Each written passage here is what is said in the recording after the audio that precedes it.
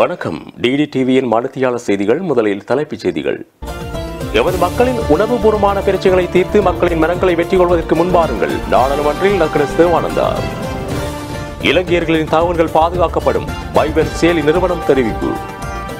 கென்யாவில் படேல் அணை வெடித்ததில் உயிரிழந்தவர்களின் எண்ணிக்கை 44ஆக உயர்வு. மேட்ரிச் ஓபன் டென்னிஸ் போட்டியில் முதல் தர வீராங்கனையான சிமோனா ஹேலப் அதிர்ச்சி தோல்வி. தொடர்பான விரிவான செய்திகள். அதிகார பகிர்விற்கென்றே ஆரம்பிக்கப்பட்டது மாகாண சபை முறைமை என்பதை ஆளும் தரப்பினரும் எதிர்த்தரப்பினரும் ஆளுநர்களும் மாகாண சபையில் அமர்ந்திருக்கின்ற முதலமைச்சர்கள் உட்பட ஏனைய உறுப்பினர்களும் புரிந்து கொள்ள வேண்டும் என ஈழ மக்கள் ஜனநாயக கட்சியின் செயலாளர் நாயகம் டாக்டர் தேவானந்தா தெரிவித்துள்ளார். நாடாளுமன்றத்தில் இன்றைய தினம் அதிமேதகு ஜனாதிபதி அவர்களின் கொள்கை விளக்க உரை பற்றிய சபை ஒத்திவைப்பு வேளை விவாதத்தில் கலந்து கொண்டு உரையாற்றிய போதே அவர் இவ்வாறு தெரிவித்துள்ளார். இதன்போது அவர் மேலும் தெரிவிக்கையில், அந்த வகையில் கௌரவ ஜனாதிபதி அவர்கள் குறிப்பிட்டதை போன்று வடக்கு கிழக்கு மக்கள் பொறுமை இழந்துதான் இருக்கின்றனர். அவர்களை நிரந்தரமாக சமரசப்படுத்துவதற்கு அரசியல் வேலை திட்டம் அவசியமாகும். அதற்கு தற்போதைய நிலையில் மாகாண சபை முறைமையை முழுமையாக செயற்படுத்தி எமது மக்களின் அடிப்படை வாழ்வாதார மற்றும் அரசியல் ரீதியான பிரச்சனைகளை தீர்ப்பதற்கு தற்போது நடைமுறையில் இருக்கின்ற வேலை திட்டங்களுக்கு மேலதிகமாக விசேட திட்டங்களை வகுத்து நடைமுறைப்படுத்துவதற்கும் அதேபோன்று எமது மக்களின் உணர்வுபூர்வமான பிரச்சனைகளை தீர்ப்பதற்கும் ஏற்பாடுகளை மேற்கொண்டு எமது மக்களின் மனங்களை வெற்றி கொள்வதற்கு முன்பாருங்கள் என கேட்டுக்கொள்கிறேன் என டாக்டர் தேவானந்தா அவர்கள் நாடாளுமன்றில் தெரிவித்துள்ளார்.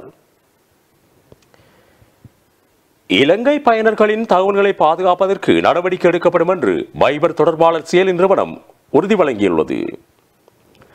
தகவல்களின் ரகசியத்தன்மை பாதுகாக்கப்படும் என்று அந்த நிறுவனம் குறிப்பிட்டுள்ளது. இணையதளத்தில் பல்வேறு தகவல் கசிவு சம்பவங்கள் பதிவாகியுள்ள நிலையில் இந்த கருத்து வெளியிடப்பட்டது.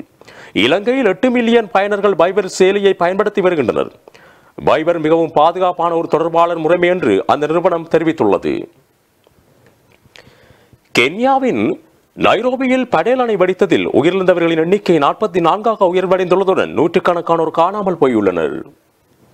கென்யாவின் நைரோபியில் சமீபகாலமாக பெய்து வரும் மழை காரணமாக நகுருவில் என்னும் பகுதியில் காணப்படும் படேல் எனும் அணை நேற்று முன்தினம் உடைந்தது.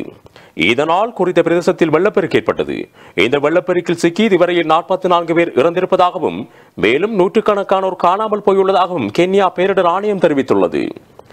இதில் நூற்றுக்கணக்கானோர் காணாமல் போயுள்ளதால் இன்னும் பல உயிரிழப்புகள் ஏற்படலாம் எனவும் தெரிவிக்கப்பட்டுள்ளது. மேலும் 2000க்கும் அதிகமானோர் வீடுகளிலிருந்து இடம்பெயர்ந்துள்ள நிலையில் அவர்களை தற்காலிக முகாம்களில் தங்க வைத்துள்ளதாக கென்யா அரசு தெரிவித்துள்ளது. மேட்ரிச் ஓபன் டென்னிஸ் போட்டி காலிறுதி ஆட்டத்தில் முதல் தர வீராங்கனையான சிமோனா ஹேலப் அதிர்ச்சி தோல்வி அடைந்துள்ளார். மேட்ரிச் ஓபன் டென்னிஸ் போட்டிகள் ஸ்பெயினில் நடந்து வருகிறது. இதில் பெண்கள் ஒற்றையர் பிரிவின் காலிறுதி ஆட்டம் ஒன்றில் முதல் தர வீராங்கனையான சிமோனா ஹேலப் 6ஆம் நிலை வீராங்கனையான கரோலினா பிலிஸ்கோவை எதிர்கொண்டார்.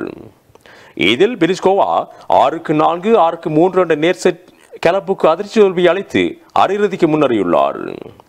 இதன் மூலம் மேட்ரிச் ஓபன் டென்னிஸ் தொடர்ச்சியாக 15 ஆட்டங்களில் வெற்றி பெற்றவர் என்ற பெருமையை பெற்றிருந்த சிமோனா ஹேலப் அரையிறுதிக்கு செல்லும் வாய்ப்பை இழந்துள்ளார். இதேவேளை மற்றொரு காலிறுதியில் கிகி பேட்டஸ் 4-6, 6-2, 6-3 என்ற நேர் செட்டில் முன்னாள் முதல் தர வீராங்கனை மரியா செரவோவாவை தோற்கடித்தார் என்பது குறிப்பிடத்தக்கதாகும். இத்துடன் டிடி டிவியின் மணித்தியாளர் செய்திகள் நிறைவடைகின்றன. மேலதிக செய்திகளுக்காக தொடர்ந்து டிடி டிவியோடு இணைந்திருங்கள். வணக்கம்.